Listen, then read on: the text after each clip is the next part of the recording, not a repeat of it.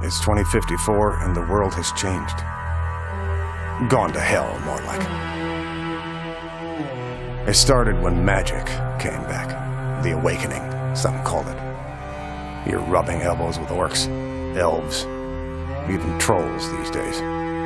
Meanwhile, megacorps bleed the world dry, one board meeting at a time. They own just about everything. But not us. We're shadowrunners. Mercenaries, operating in the margins, working dangerous jobs for the desperate and the powerful.